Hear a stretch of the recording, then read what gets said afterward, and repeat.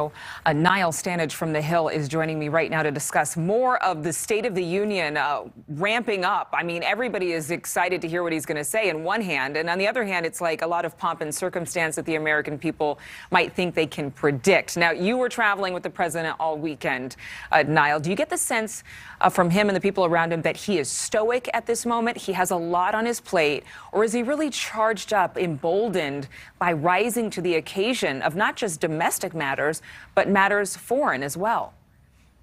So I think he is charged up by the fact that this is a big opportunity. State of the Union is always a big opportunity for a president to speak directly to the American people. But look, Adrienne, there's no question that the Ukraine crisis overshadows this.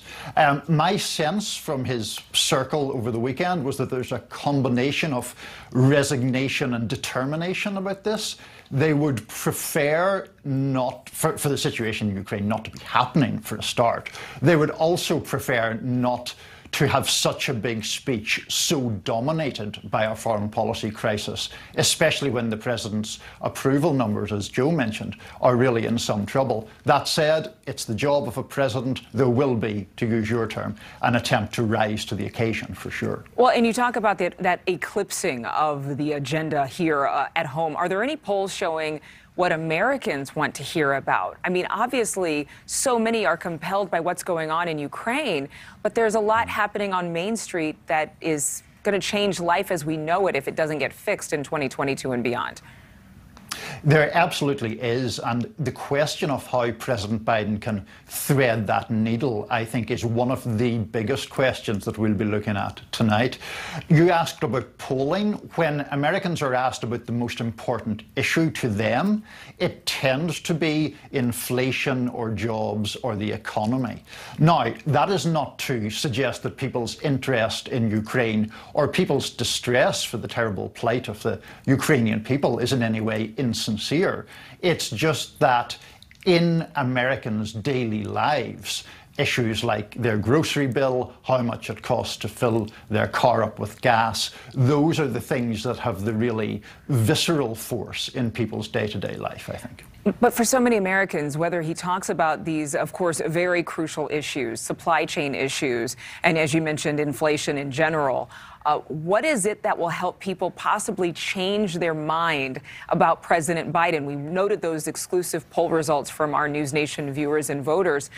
I mean, people today in this polarizing climate pretty much are stuck with what they believe in, and nothing, not even the State of the Union, is going to change that. You're completely right as to committed voters on both sides. And sometimes it can seem like the center ground in American life has become very hollowed out.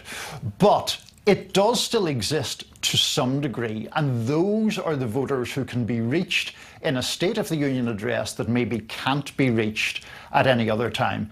Last year, President Biden gave a big speech, a sort of quasi-State of the Union. 27 million people or thereabouts watched. There are almost no political set pieces that can draw that size of an audience other than the State of the Union. And the hope is that within that 27 million, there is some sliver, however small or moderate-sized, that is open to persuasion, open to listening to the president's case in a fresh way. Well, and I think that over the past few years about charges about voter, of course, the transparency, the ballot boxes, every vote does count. Niall, one quick question for you because we're out of time. Are any surprises expected at this State of the Union? Will he be pulling out any stops? Do we know if there's something that's going to actually maybe refresh the State of the Union this year?